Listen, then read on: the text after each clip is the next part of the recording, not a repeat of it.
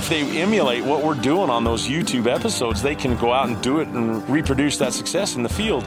We came out with brown thrasher as a brand new bird sound. Woodpecker, lucky bird, those have been just really good performers. The only reason they got coyote contest calling done in New Mexico and Arizona is because Project Coyote had a war chest of $24 million, and they were paying these directors. My decoy dog turns, runs, and bites the coyote back. She's like, "You're not going to bite me, pal." And I was so proud of that dog on that stand. It's a numbers game. The more stands you make, the more times you press that button, the more rabbit distress, bird distress, the more times you play it in good country that you've scouted, that you know there's tracks and scat, the more chance you're going to have to call a coyote in.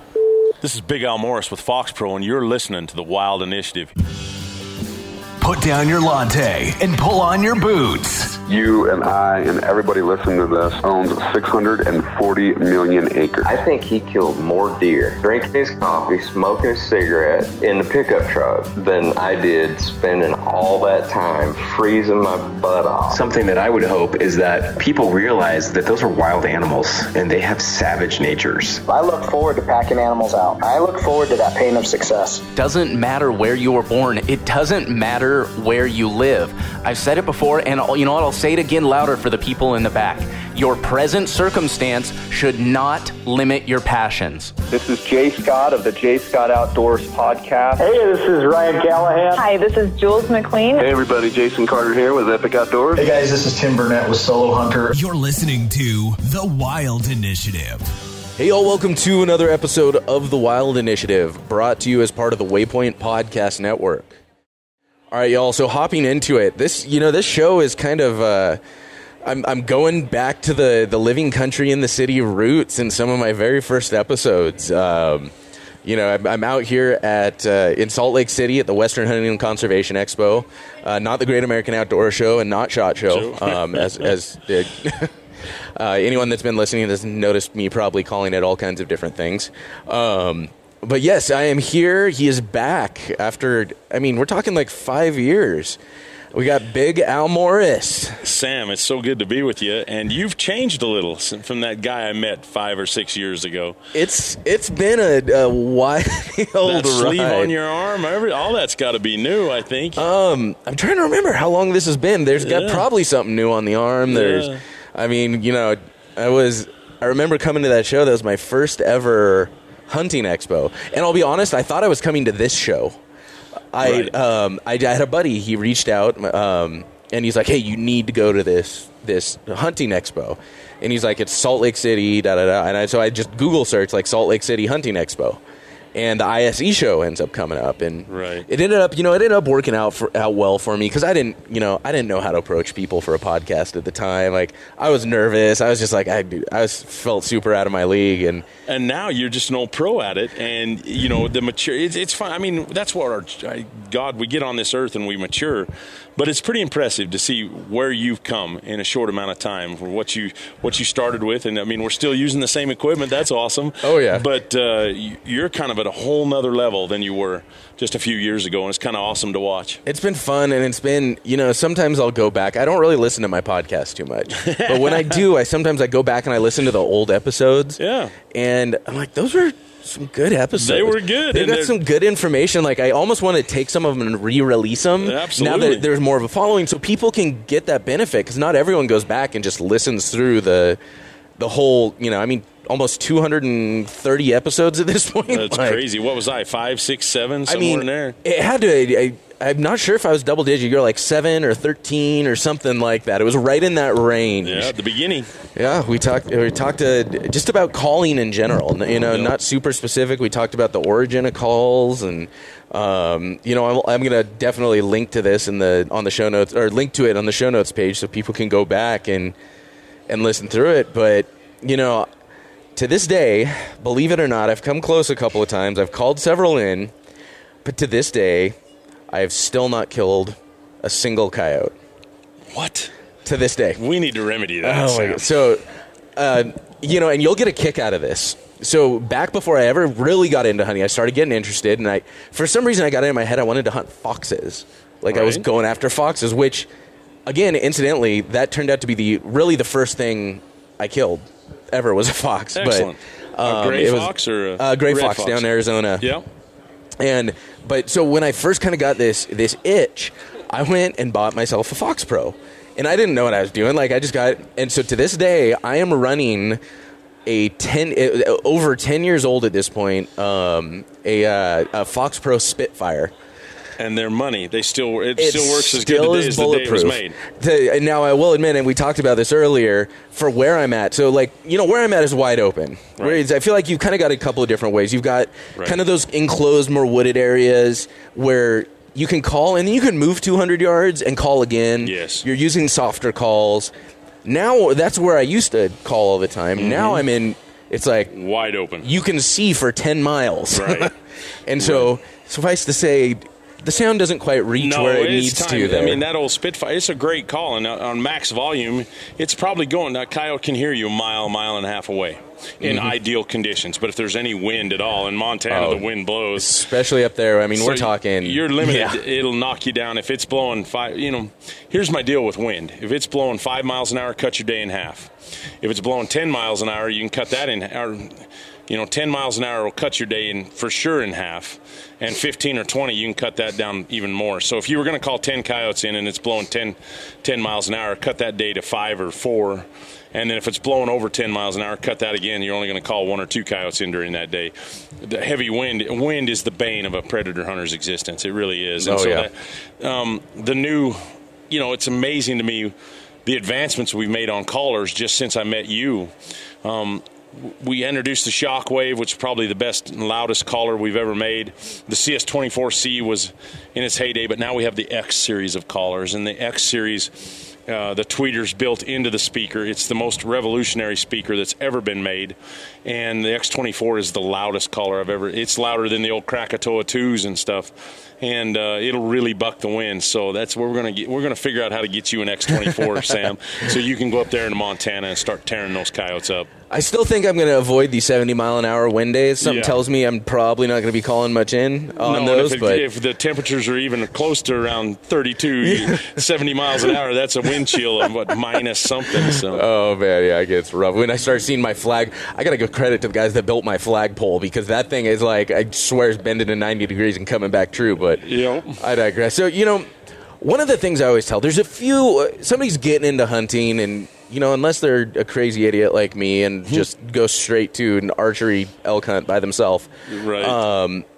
I always tell people the things to start with when you get into hunting that are easy, inexpensive, to just do the basics.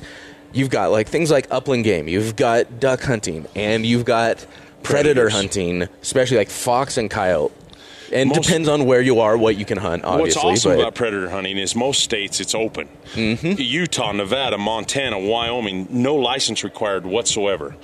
I mean, Idaho pisses me off because they require a license to hunt coyotes. We're doing the Idaho State Division of Wildlife a favor.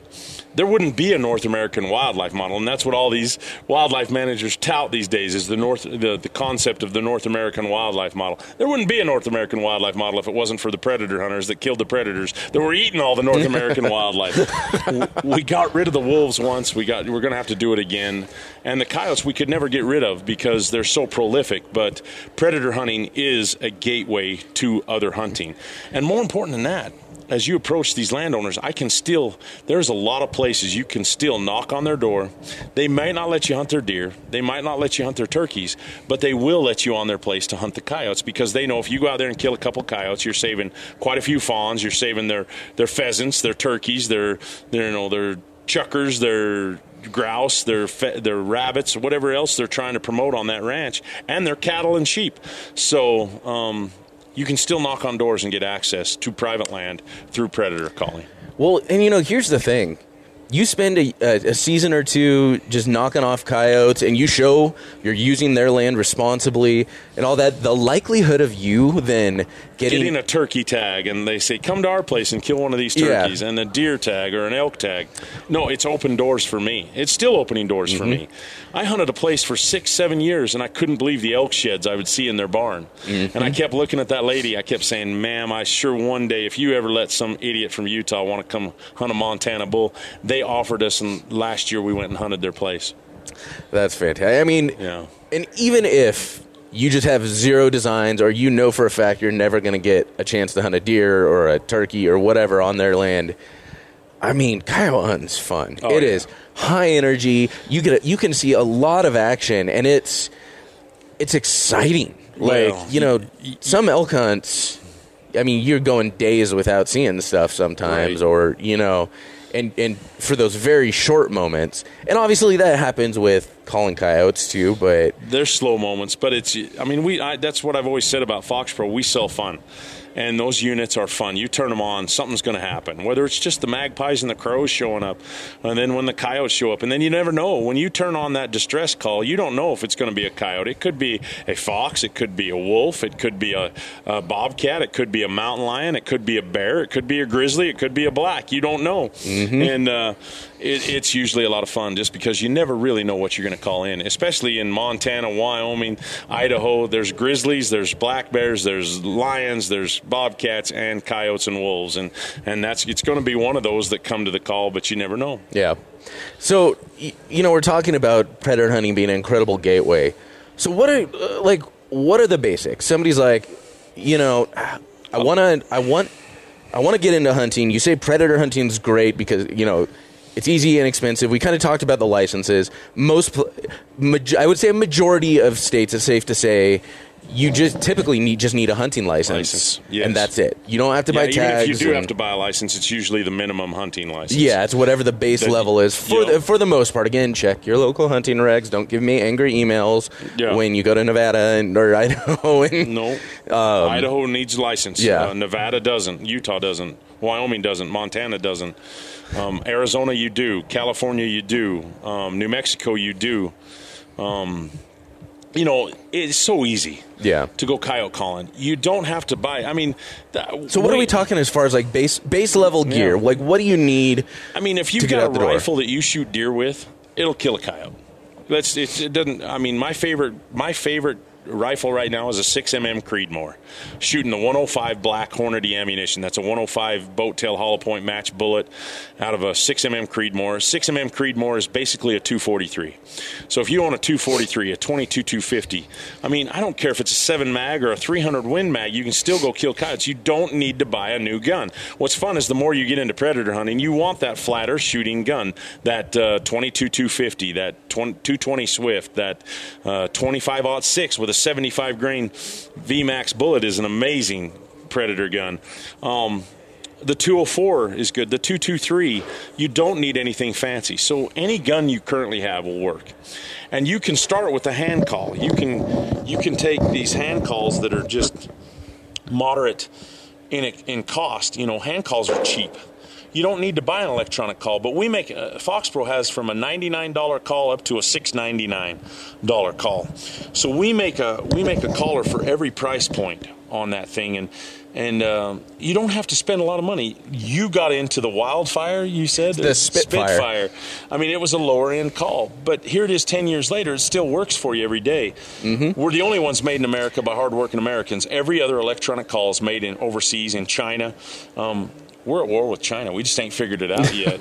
I mean, it really is. And why would you support a Chinese company? Now, I can't say anything bad about some of the sounds that these other units have. They're awesome sounds, but we have the largest sound library at FoxPro.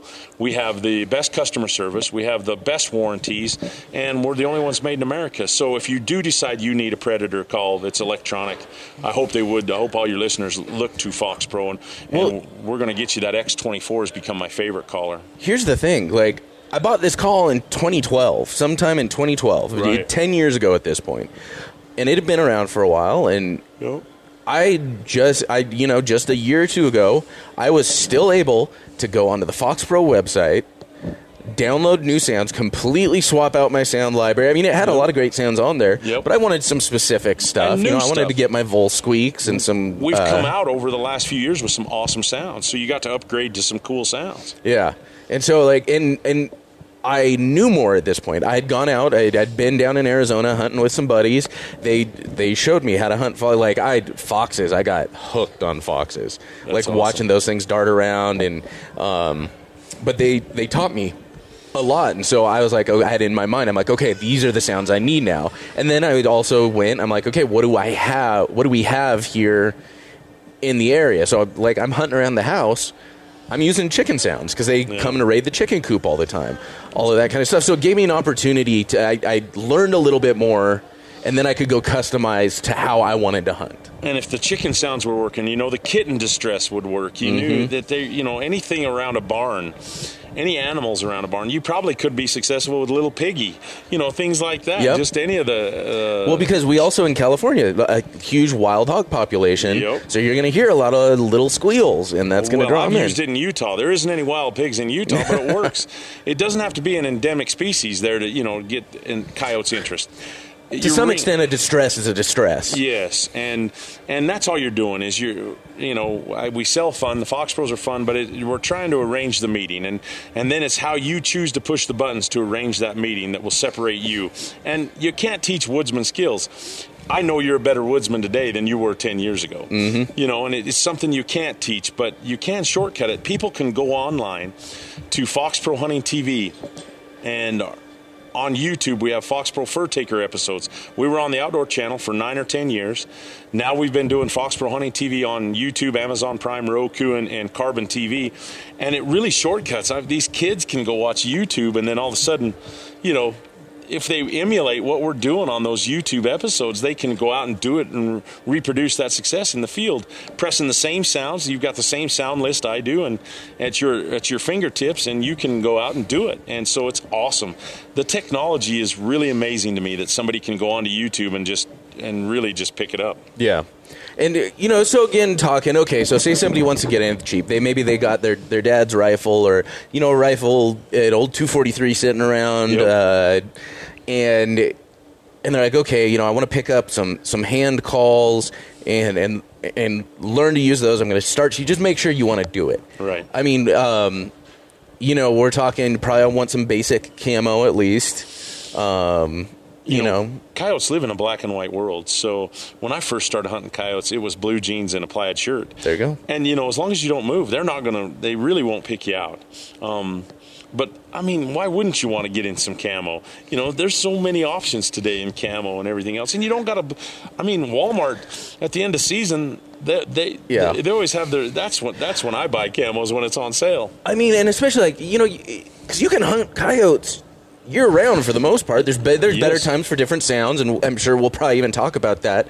But you can go out, you can buy a camo T-shirt, a pair of tan khaki pants, and you're good. Buy a camo hat or something, and you're in a good place. $15 hand call. You're a wolfer. You're out there with your deer rifle with a $15 hand call, so then you got to explain to somebody, how do you know where to hunt a coyote? Well, the number one place to find a coyote is where you see coyotes while you're deer hunting, turkey hunting, pheasant hunting, doing rabbit hunting. If you see coyote tracks, coyote scat, but if you physically see that coyote, you know he was there, and that's where you start. Start where you know there's some coyotes, and then you can get more advanced as you get into the coyote hunting. You can go around at night with a howler, Cal's fed siren, coyote group locator. You can go around at night and start howling at coyotes. And if you'll do that at night, and the thing that's really changed for me the last couple of years, Sam, is thermals come out. So we used to be done. At night, the only thing I could do at night was to go around and howl and locate coyotes. Now with thermal scopes, I can go out at night and start calling those same coyotes that I used to just howl to and get them to answer back. Now I go howling, they answer back, I'll move closer, get 300 or 400 yards from where I think they are, set up and start calling them in with the thermals and start smashing them at night. So it's just amazing to me how technology is really blowing this up to a year-round, 365-day, 24/7, day, night, doesn't matter. It's just getting, and predator hunting, I think, is where it's at. So as far as time of day, not everyone's gonna. Definitely, if you're starting to start cheap, you're not starting with thermals. Yep. I know some incredible guys that make thermals, and if they give me a deal, and it's still not even cheap for me. No. It's expensive. Yeah. So, but say somebody again, it just has their hand calls, their rifle, their Walmart camo. They're just cruising out. What time of day do they want to go out? Is it reasonable to go throughout the day, evenings, mornings? Best stand of the day is always going to be the first stand of the day. When that sun pops up, or the sun's not even up yet, but you can see through a scope. That's the time to start calling on that hand call. And the coyotes are still moving. I think they get up a couple hours before light, and they're hungry. They want to get something in their stomachs, and they'll start hunting. And coyotes will move across the western, and I'm talking Utah, Montana, Wyoming, Nevada, Colorado. If it's below 66 degrees, they'll move all day long. If it gets above 66, it gets hot, and they don't like to be in the heat. Now, Arizona coyotes, New Mexico coyotes, they deal with a different heat. They live in that heat. Yeah. They're used to it a little more. So they'll move it until about 72 degrees, and then they'll start to limit their activities. The coyotes are the masters at saving energy. They don't exude energy they don't need to. They don't put themselves under heat stress. They don't put themselves under stress at all unless they're really trying to get something killed and get that, if they're really desperate, really hungry. Outside of that, coyotes are the masters of their environment. They only move when it's, when they know the success will be in their odds, in their favor. That's that first stand of the day is the best stand. And then, it's good up until 10:30, 11, 11:30, 12. Then coyotes move to loafing areas is what I call it. And that's areas that little berms, little hills that they can bed on. If they're cold, they'll bed in the sunshine. If they're hot, they'll bed in the shade of a tree.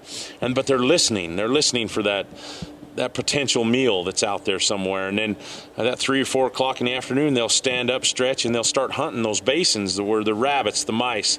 75% of a coyote's diet, small ground-dwelling mammals, moles, voles, mice, things like that. And then the other 25% can be the deer and the bigger stuff. But, man, that's just been my key the last few years, is concentrating on those areas that I think they're loafing in. I'll hunt early in the morning in the flats where I think the coyotes are hunting at dark. Then in the middays, I'm hunting what I consider loafing areas. And then in the evenings, I'm going back out into the areas I think they're going to hunt. And I'm playing those sounds that I think are 75% of what they eat. Vole squeaks, belding squirrel. One of my best sounds this year has been prairie dog distress.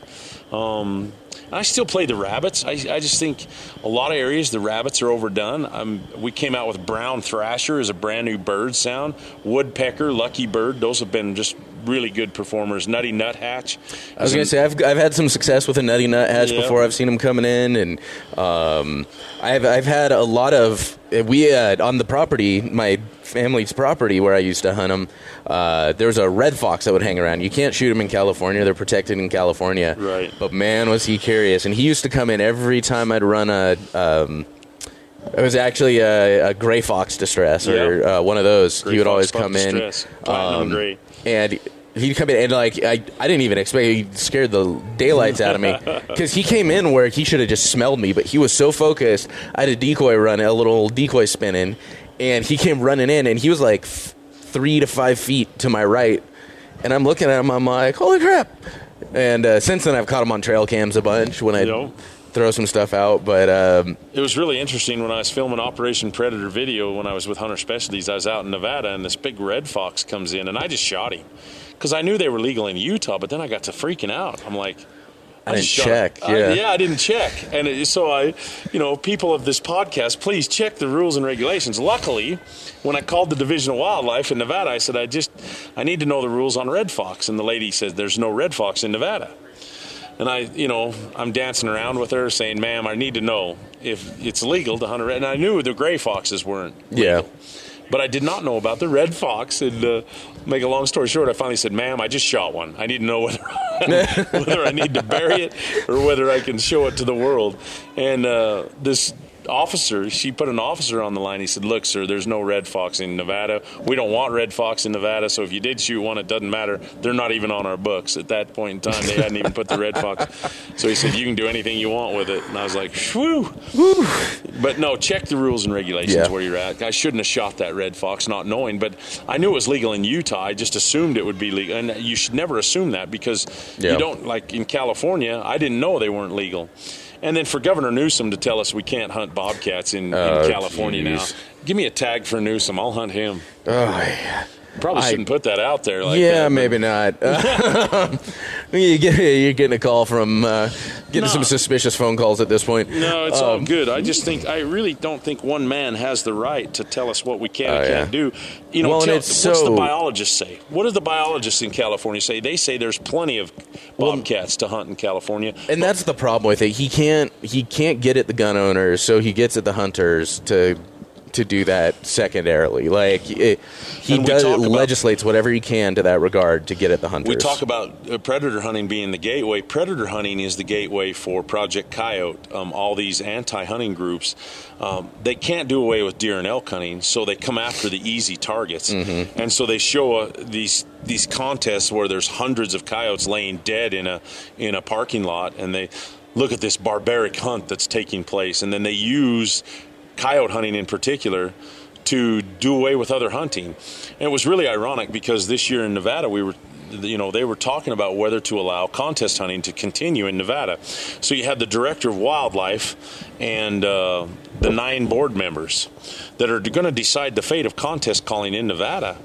And the director of wildlife gets up and touts his North American wildlife model, and then he quotes Aldo Leopold about the quote about, if it's good for wildlife, it's good. If it's not, that's apparent too. And he said, I really think these contests are not good for wildlife. And so you had to wait, and you only got 3 minutes to respond. And I also just quoted an Aldo Leopold quote and said, Director Wasson, Aldo Leopold also quoted, anyone that would use wildlife to promote one agenda or another is a fool. And I said, and this is the same man he quoted. And then I said, Director Wasson, you are an idiot for not supporting these hunts, because you wouldn't have a North American wildlife model if we didn't have wolfers, people that went out and kept these predator numbers in check. But yet they're bowing, the director of wildlife and these wildlife managers, these 9 board members, were cowering to Project Coyote. The only reason they got contest calling done in New Mexico and Arizona is because Project Coyote had a war chest of $24 million, and they were paying these directors of these 5, 6, 10 individuals that make decisions in New Mexico and Arizona. They were paying them off. They were giving them their little project, their pet projects. They were giving them funding for some of these other things. But hey, you vote no to this. Yeah. But what's really odd in Nevada is the Division of Wildlife was promoting a chucker hunting contest on the second to last page of their small game manual. It said, come to the Battle Mountain Chucker Contest promoted by the Nevada Division of Wildlife. So we got on there. So it's okay to kill a chucker, but you're saying it's not okay to go to a coyote calling contest. And I really think there's a lot of pressure. They're using it as a gateway, the coyote as a gateway to, what do they think? When they get coyotes, you can't do any contest coyote hunting. Do they really think they're going to let them still kill their chuckers too? They don't want them killing chuckers. These people, and that's what's scary, Sam. And I hope your listeners get this. Only 5 to 6%, 7% of people hunt. And only 2% are anti-hunting.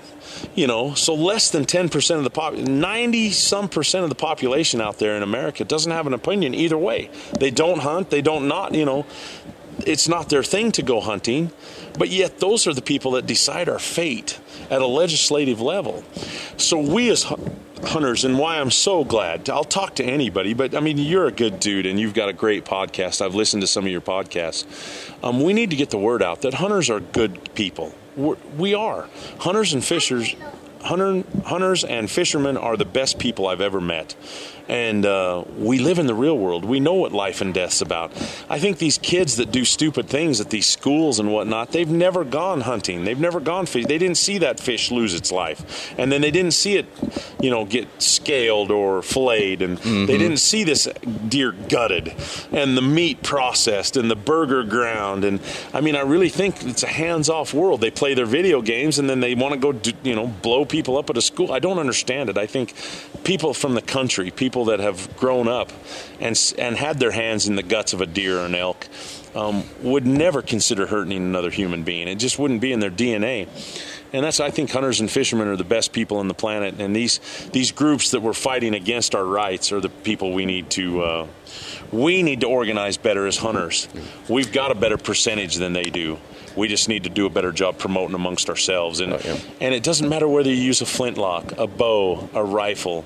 We all hunt. It doesn't matter whether it's a high fence hunt. Me and you may not go to a high fence and hunt, but they're still hunting. So we need to support them, even though it's not our cup of tea.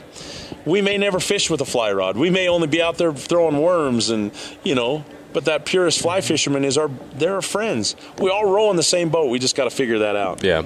And, I'll give some love right now to my buddy John Salone, and, he's part of Howl for Wildlife, and they're really killing it with, they focus on a lot of these attacks on hunting, especially with predator hunting. Yes. I mean, the recent attacks on predator hunting in Arizona. Yes. The bear in California. Yes. Bear in, Washington. Bear everywhere in Washington. And, everywhere it seems to be. And they're really killing it. And I've done a couple podcasts on it. I've talked about it a ton. But, I'd really recommend everyone go sign up for Howl for Wildlife. It makes it really easy. You get those notifications about when comment periods open up and what they're coming after. So I highly encourage. I don't know if my 3 minutes made a difference to those 9, but it was 5 to 4. 5 people said yes, we can still contest hunt in Nevada. 4 of them said no. And I don't know where I'd be, Sam, if I didn't have the world championship that I've won 4 times. Now it's all screwed up. The new owner changed the rules, and it's just. But from Utah, I called Nevada and said, if it wasn't for the world championship Bill Countess rules that I used to hunt, I wouldn't be sitting here. I wouldn't be talking to you. I wouldn't be doing the seminar you just saw me do. It's a platform for us to talk how we do good things for people. They don't talk about the scholarships, the studies they've done at these hunts, the scholarship money we've generated. They don't ever talk about that. They talk about how barbaric we are, that we would use a contest to see who's the best coyote hunter on the planet. And I've only come out on top 4 times, and I did it for over 22 years. And man, those 4 times are pretty special to me. And I worry about a kid that doesn't have that opportunity. You can't go contest hunting in New Mexico anymore. You can't go contest hunting in Arizona anymore. What I love about Utah is we passed hunter rights bills. At a legislative level, no group like Project Coyote or any of these idiots can come in here and say no more hunting. We're going to try and get these guys to legislate you out of coyote hunting. We've already passed laws in Utah that say nothing. You can't come in and do away with any form of hunting. And that needs to happen across the United States of America. Oh, yeah.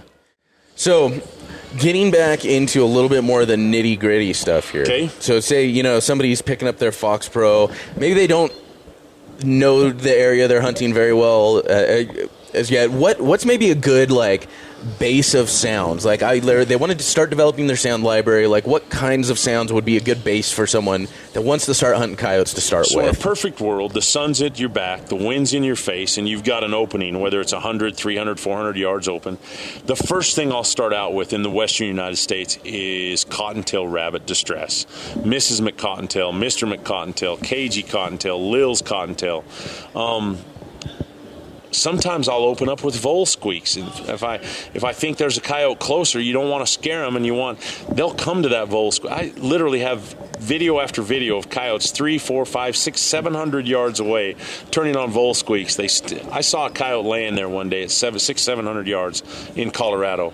I turned on vole squeaks. That coyote stood up and ran and died about 20 yards from me. It's an amazing thing. So start with the prey distress. You want a good variety of prey distress. The voles, the moles, the vole squeaks, the belting squirrel, the prairie dog distress. Then you want the rabbits, all the cottontails. Then you want a few jacks in there, that lightning jack, that devil bunny, raspy jack, jack rabbit distress. Those are awesome. And then you're going to need some of the birds, the lucky bird, the nutty nuthatch, the brown thrasher, some of those bird sounds. And then you want some vocals. You want the single lone vocals, female soar howl, female yodel howl, C5 young pup howl, male coyote howl. Those are the 4 single howls I'll use off the FoxPro. And then I do female submissive, which is a pair. Coyote pair is another coyote pair sound. We've got a goose caller out in the hall. And then we have den mayhem, and then we have the pup fights, the Whippy Pup, Nutty Nut Pup. Those are my 2 pups in distress that are just being money for me right now. And so if you have those prey distress sounds, you don't need you don't need 600 of them. You need the 20 that are really good. Mm-hmm. And then some of those single lone howls are the number one howl that a coyote will come to. But they actually recorded me 2 years ago in the sound studio, so you can take Al Morris with you. AM yips and whimpers, all my elk sounds. If it's legal, like in Oregon and Wyoming, you can use electronic elk. In Arizona, you can. In Arizona, you can. Utah, you can too now, I think. So anyway, you can take me elk hunting with you, you can take me coyote hunting with you, and you can actually have me calling for you off that FoxPro.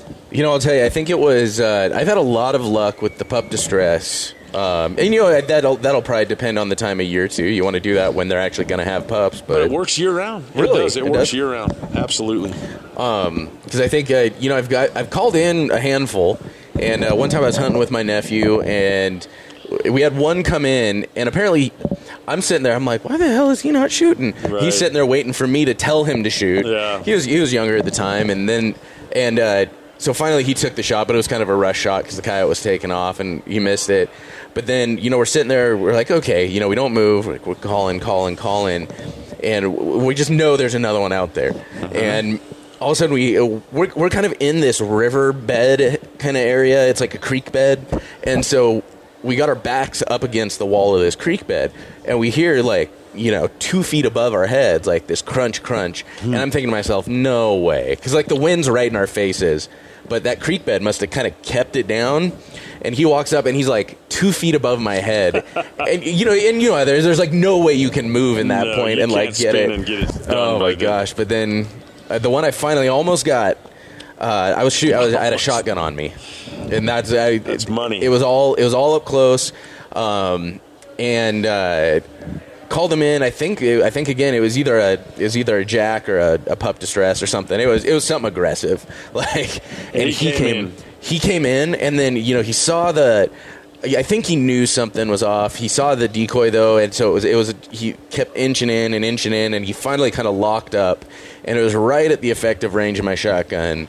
And I took the shot, and he just went down. He just went straight down. And I'm like... So you got him. I'm like, heck yeah. I stand up, I go to walk to him, and he just got up like he was nothing and was gone. And I tracked him. I tracked the blood on that sucker for a while, and it just disappeared. And well, just so you know, he died. I'm fairly certain probably, that those BBs went through him and through his lungs and stuff, and he probably didn't survive. The problem is they can go 400, 500, 600 yards in the really thick stuff, and they'll find a deep, dark hole to climb into. And so while you didn't get to enjoy him, know that you probably killed him dead as a smack. But, hey, they're tough. They're some of the toughest critters I've ever to keep down, especially with a shotgun. I'm a 4-time world champ, but I should be a 6-time. And twice I knocked coyotes down with a shotgun we didn't get, and it would have made the difference. I've seen a coyote worth $4,000 in a world championship. So even the heartbreak it was for you not to get that coyote. Picture one that was worth $4,000 more in cash and prizes, and it would have gave you another world championship. So I've been there. So what say somebody's like, okay, I know there's coyotes in this area. I heard him howling, or I saw him when I was out for a hike, kind of off in the distance. I want to hunt him. What features do you? I mean, we talked about some of the features where they like to be, right? But what features do you look for when you're setting up a stand for where you're going to set up? I just want to, honestly, every stand I look at is, I like elevation, so I like to be above where I set the collar. I'm trying to position the coyotes. Every time I look at a stand, I'm looking for a place to position a coyote so I can kill him. I want to get a clean shot. I don't want him to come downwind. I don't want him to hook through the trees. I don't want him to get where I can't see him. So consequently, I don't like things in front of me. I don't want brush or trees in front of me. I want an opening. I want to be able to see straight to the collar. I want to be able to see the FoxPro. And I usually only set it 30, 40 yards because most of the time I have a shotgun with me and a rifle. So I know I can kill anything that comes hard charging. Doing the drive-by. Some will run in and run out and never stop, but they come 10 feet from the collar. And if you got a rifle and it's on, even if it's on 9 power, at 25, 30 yards, you're just seeing bits and pieces of that coyote as he flies by. So having a shotgun can be critical. I carry a rifle and a shotgun to most stands. Not so much when I video, but when I'm contest calling or calling for fun, I always have a shotgun with me. And I'm trying to position those coyotes. And I use the wind to help do that. I usually am downwind of my caller about 30, 40, 50 yards. And I'm trying to position those coyotes. If they circle the caller to get the wind, they're usually right in my wheelhouse. And I'm going to screw them up that way. So it's you know, I've done this. I got to thinking about that. I killed my first coyote when I was 12. I'm 55. I've been cutting coyotes a long time. And now it's just second nature for me to figure out, when you say, what do you look for in a perfect stand? Honestly, it's a little elevation, openings that I can see. I love sagebrush or buckbrush or anything, but I want to be able, I try to stay out of the thickest stuff. But obviously got to make sure you have your wind right. Yep. But, I mean, so Sam, I used to worry about the wind a lot. Okay. I mean, I used to always have to have the wind in my face, and I'd position myself. And now I quit worrying about the wind as much. I look for more where I can set up and see the best. And I don't care if the wind's coming straight off the back of my head, going right out. As long as those coyotes have to circle out into that opening for me to see, they're going to end up downwind. That's a coyote's nature. So let the wind help you position those coyotes where you're going to kill them. And if it means you've got to set up and if any coyote's going to wind you can see 400 yards, you'll kill most of those coyotes if you can shoot. So the wind used to be a bigger deal for me. Now my cameramen they're like, the wind isn't good. So if he comes out there, we're going to video him, and then they go, oh, and it's working out. I'm making more stands in a day. That's really all it is a numbers game. If you really want to break coyote hunting down, it's how many stands you make in a day. I only call a coyote about 1 every 3 stands. Yeah. So if I'm going to kill, 6, 7 coyotes, I've got to make a lot of stands that day. At the World Championship, me and Garvin would make 32 to 35 stands during daylight hours. And the next day, we'd make 14 or 15 stands. And we wanted to hit on 50% of those stands. If we called in 50% of those stands and we killed those coyotes, we knew we were going to have our 10, 12, 15, 20 coyotes. And we're going to win that contest. And so it's a numbers game. The more stands you make, the more times you press that button, the more rabbit distress, bird distress, vole squeaks, the more times you play it in good country that you've scouted, that there's tracks and scat, the more chance you're going to have to call a coyote in. So, and I'm sure this probably depends on the stand itself and the terrain, but how long do you, what's your rule of thumb as far as how much time you spend at any given stand? So when I'm hunting contests, I only stay 8 to 12 minutes. When I'm hunting for video, I'm staying 15 to 20 minutes. It's just me and you having fun. We're trying to get your first coyote. I'm staying 30, 40 minutes. I want you to shoot a coyote, so I'm going to stay there longer and play more sound, try and give us more options on a stand. But honestly, I've kept a journal since I was 16 years old, and 72% of the coyotes I kill come between 3 and 7 minutes. The other 12% come between 7 and 10 minutes. 7 to 12 minutes, somewhere in there, but 7 to 10 is the next biggest percentage, and then there's a percentage from 10 to 12. There's a percentage before 3 minutes, and there's a percentage after 12 minutes. But honest to goodness, most of your coyotes are going to come between 3 and 7 minutes. If you've been there 15, you've probably done your due diligence. 20 minutes for sure. Bobcats will take a little longer to come in, so you can stay a little longer on a bobcat, but stay 15, 20 minutes, you've covered it, and move on. Okay. And how far, again, I assume this probably depends on terrain too, but how far are you talking, are you usually moving? It depends on how loud I played the sound and how much the wind is blowing. If the wind's blowing 10, 15 miles an hour, I know I only need to go a half mile, 3/4 of a mile, and I'm in new airs, new dirt. If there's no wind and you play, I'm going to give you an example.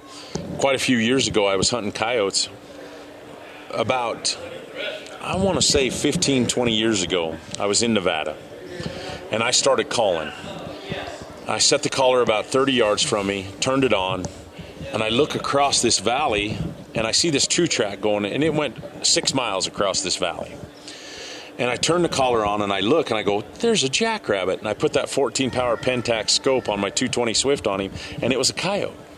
And 12 minutes later, I shot that coyote 25 yards from me. I loaded him and the collar up on my Toyota and went 2.3 miles to where I saw him jump out on that 2-track. Yeah. That coyote heard me 2 miles away, over 2 miles away on that 2-track. So that's when I realized that sound in optimum conditions, no wind, a little bit of snow on the ground. And so that's when I started realizing I needed to put more distance between my calling sets. I needed to go at least a mile, mile and a half to get to fresh ears. And so that's I move about a mile, mile and a half between sets. If the wind's really blowing, I'll shorten that down to half, 3/4 of a mile or a mile, depending on the volume of wind. And if it's over 10 miles an hour, you're not covering. That sound isn't getting away from you very far, especially the upwind side. It's getting away from you downwind, and that's when I really set up to watch downwind, because I know those coyotes are going to hook that wind to smell whatever's making that noise. So we talked a little bit about kind of rifle caliber. I mean, you can shoot a coyote with just about anything you want, you know. Anything. I know guys have done it with 50 BMGs. I'm actually really excited. I've got a 243 lever action Henry that excellent. And the fun thing about that, I put peep sights on it. I put open sights on it, so I'm good out to 100 yards with that. And it's kind of replaced my rifle a little bit, because that, you know, you can get 10 yards away, you can swing that sucker up and plug something. But I'll still bring my scope out for, you know, long range, for past that 100-yard mark. Right. But I'm really excited to. I haven't blooded it yet, so I'm really excited to do that one. But I need to come see you in Montana. We need to fix this no killing coyote thing. But then, you know, we were talking a little bit about shotguns. There's such a variety. What would you recommend for, you know, using your shotgun for coyotes? What, like, minimum? I like a good semi-automatic. I don't care whether it's a Beretta or Benelli. I like the semi-autos. You can use a pump, and it works fine. But Hornady makes that 3-inch nickel-plated BB coyote load. It's money. Winchester makes a coyote load. Federal makes a coyote load. Any of those big brand coyote loads. Of course, then there's Dead Coyote and some of those heavier than lead stuff, the TSS. There's Apex Ammunition's a new one. I haven't used it. Apex, I talked with them like 2 years ago at SHOT Show, and they're good old Southern boys. I like them. They got a cool product. That ammunition's up. A lot of coyote hunters I know are shooting Apex now, and you know, I'm a Hornady boy, so I'm shooting that 3-inch nickel-plated BB, and it works for me. And that's just, you know, shoot a triple BB. Throughout the years of contest calling, I shot a triple BB load from Federal that was tungsten iron, and it crushes coyotes. It crushes them. It breaks the BB doesn't seem to break their legs like the triple BB, and the T and the 4-buck and it can have holes in the pattern. So I've somewhere around that triple B, BB to triple B, you're not getting any holes in the pattern, and you're breaking them down. Okay. So another question here: to decoy or not to decoy? You know, honestly, when all these decoys were put on these collars, and it's a big fad, decoying is 25, 25, 50. 50% of the time when you're running a decoy and a coyote's coming in and sees that decoy for the first time, they will stop and stare at it. 50% of the time they'll stop and stare at it. 25% of the time they will turn and run, and 25% of the time they will run up to it and try and eat it in front of your face. So why would you, about 75% of the time would you stop that coyote from coming to the collar? And so I've started, when I run a decoy, I really want to watch that first coyote reaction. If that first coyote reaction is stop or leave, I don't turn the decoy on the rest of the day. If the first coyote that comes in tries to eat it, then I'll run the decoy the rest of the day. And I've noticed throughout different parts of the country, just from Idaho to New Mexico, California to Vermont, coyotes react differently to the decoy. And honestly, I don't run the decoy very often. And now the other thing I've started running is I've always had a critter decoy or a black and white decoy, and we just came out with a bluebird topper. And I'm into it about 20 coyotes now, and it has yet to get a rejection. I've yet to have a coyote stop they've stopped and looked at it, but they keep coming to get it. So the blue has been, I don't think they can see the color blue. I just don't think it's offensive, and I don't know. The bluebird topper's pretty special right now. So next time we talk, I'll give you an update on what I think of the bluebird topper. So now there's something else we talked about. In the very first episode, you kind of mentioned it, and it was actually one of the very first comments I'd ever gotten on one of my podcasts from a listener is decoy dogging. And their immediate thing was, oh my gosh, why couldn't you guys have gone more into decoy dogging? Nice. So I'd love it if you could kind of, what is decoy dogging? Well, decoy dogging is when you take a dog, and there's breeds of dogs that seem to be inherently better to decoy with, and that's the White Mountain cur line out of, they call them Kemmer curs, some guys, and this one guy in Wyoming started making these White Mountain curs, and they just bred for hunting coyotes. Which also happens to be John Bear's nickname. Yeah, yeah. So, on Instagram, huh? That's his handle, White Mountain cur. They're just inherently, the cur line is a tough dog. To be a decoy dog, they've got to be tough, because if a coyote can run up and kill them, they will. And, Jag terriers, those smaller Patterdale terriers, they're just a little small. And a 35, 50, 40-pound coyote can really do damage to a 12, 15-pound dog. Yeah. So you need a 25-pound dog at least. It would be my minimum, 20, 25 pounds. I've got a couple dogs in that 23 to 25-pound range, Little Bit and Teddy. Teddy's 28, Little Bit's 23 pounds.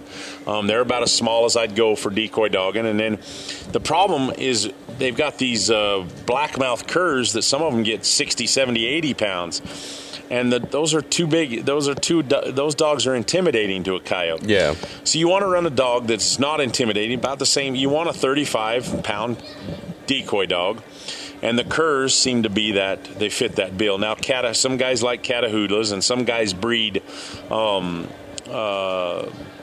collies and the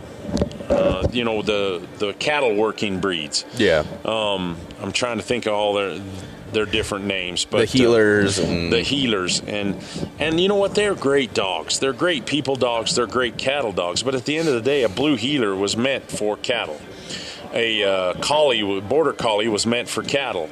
And it's really hard to breed that. You can't breed it out of them. I've actually seen a half collie, half cur. When a coyote's coming, it would lay down and hide from the coyote, and that's not what you want it to be, the decoy. You want that coyote to see the dog, and you want the dog to bring the coyote to you. I had some guys, I used to tell them that Greta, my white decoy dog, would go her record's 1,840 some yards. She went and picked up a pair of coyotes, and we shot it at 25 yards, the pair. I had several guys call me a liar. The only problem is I had witnesses. And what's funny is the guy that was calling me a liar now has his own breed of dogs, and I'm not going to mention them. But now he's touting that his dogs will go 1,000 yards to pick up a coyote and bring him back. Where before he called me a liar for we were doing stuff. We learned old school techniques from government guys, and we were doing things and training our dogs better than most guys. Have a decoy dog sit next to them, and then when the coyotes show up, they engage the coyotes, but they don't let them range. Mm-hmm. And I like my dogs to go out and pick up coyotes and bring them back to me. The problem is if they're out bringing a coyote, if they hear a coyote a long ways away and then another coyote shows up, I usually hunt with more than one. I usually hunt with two. If there's lots of coyotes in the area, I'll have 3 decoy dogs out, and I keep one of them with me and let the other 2 go ranging. Okay. And, there's lots of secrets to training, but the number one thing for decoy dogs is to put them on coyotes. That's the number one way to, whether they're Catahoula bred, whether they're, healer breds, all these breeds will do the deal. It's how you train them and how many coyotes you put in front of them really makes the difference to what a good decoy dog will be. I personally don't like the cow dog breeds. I don't like the healers. I don't like the cow breed dogs. The Catahoulas are fine. They're mostly pig. They use them a lot for pigs and whatnot. I stick with the curs. I don't like blackmouth curs. I like the Kemmer curs. That cur line is just makes a better decoy dog in my opinion. So now the idea with that is the dogs are effectively, they're small enough where a coyote's kind of like, I want a piece of that. And the dogs will run out, taunt the coyotes a little bit, and are trying to bring them back. That's the whole idea behind it. Yeah. And with that, you're probably, I mean, correct me if I'm wrong, you're probably shooting them a lot closer because obviously you don't want to shoot your dog. A coyote won't tolerate a domestic dog in their core home area when they have pups in the dirt. So they just, I don't know whether they're going to try and kill the dogs and feed the dogs to the pups, or whether they're just so pissed that the dog would be in their territory while they have pups. And I think they're protecting their pups. They want to keep that dog from getting their pups. But they can be some really close encounters, and it gets so chaotic. You really have to pay attention where. I mean, we had some video last year where a buddy of mine shot a coyote, but I didn't see my red dog coming, and they actually wouldn't let us air the footage because it was so. They literally slowed it down, and that bullet was only about a foot from my dog. Now, the guy knew the dog was safe, and I know he knew when he pulled the trigger he wasn't going to hit my dog. But on video, the angles look so different. Yeah. Where the camera was 10 feet to our right, and that it looks like the bullet and the dog are going to collide. And they didn't want to air that footage, and I was pissed because it was really good footage of one of my pups. She fired on this one male coyote. The coyote actually comes up and bites my dog on the butt. Jeez. And then the coyote turns and takes off running. Well, instead of coming to me, my decoy dog turns, runs, and bites the coyote back. She's like, "You're not going to bite me, pal." And I was so proud of that dog on that stand. We didn't show the footage because it was so chaotic and so scary. You've really got to pay attention. And, guys that are woodsmen, I don't worry about. You just, after you do it for a while, it's not as chaotic as it looks on video. So is there a better time of year then? Does a decoy dogging work, like you said, a lot better when they're pupping? Decoy dogging only works when the pups are in the dirt. So if they breed February 15th, they're born the last week of April, first week of May. They usually, that 15 days, those pups don't, they stay, their eyes are closed, they don't do anything. And then the next 15 days, so at 30 days, they're just poking around the den. At 60 days, they start to poke outside the den. So that's not till June. And then July, they're hunting with mom and dad. They're getting into trouble. So there could be 3 or 4 pups, different directions. Mom and dad are trying to keep track of all these little puppies, and they're trying to protect them. And that's when it's the best. June and July. First 15 days of August are the best decoy dogging months by far. It starts as early as May 15th. If they bred in December and those pups are born in March, and then by May they're getting into trouble. Then May 15th, I really like Kansas, Oklahoma, some of that Midwest country that they probably have their pups a little earlier than we do in the Intermountain West. In the Intermountain West, it's June and July, first 15 days of August. All right, so if folks want to see some of the hunts or see some of the stands, if they want to follow along with what you're doing online, where can they find you? FoxPro Hunting TV on YouTube, Amazon Prime, Roku, Carbon TV. GoFoxPro.com is our website. We've got all the callers, all the hand calls, all the electronics, we've got lights, we've got merino wool. I mean, FoxPro's really getting into some diverse and prosperous things, and they can really shortcut their learning by going to FoxPro Hunting TV and watching us on video do our thing. And that's a good value to your podcast listeners to go. That's a good resource for them to learn about predator calling. Awesome. And if what is your Instagram account? Big_Al Morris at Instagram. Yeah, Big_Al Morris. Awesome. Well, I will make sure to link to all of that on the show notes page. I'm glad we got to sit down and finally reconnect. We've been talking about it since Sam, it's SHOT always Show a pleasure. 2 years ago. You've really come a long ways, and my hat's off to you, my friend, for all you've accomplished and the dreams you're chasing, and keep chasing, brother. Awesome. Thank you, man. All right, y'all, that'll do it for this episode of The Wild Initiative. Check out the show notes page at thewildinitiative.com and get links to everything we talked about in today's episode. That'll do it for this week. Looking forward to next time, but until then, I hope this episode inspired you to get involved, get outdoors, and plan your initiative for the wild. Thank you for listening to The Wild Initiative. Please take a moment to leave a rating and review on iTunes or Stitcher, and head on over to thewildinitiative.com to get show notes, check out the blog, gear discounts, other podcasts from the Wild Initiative family, and more.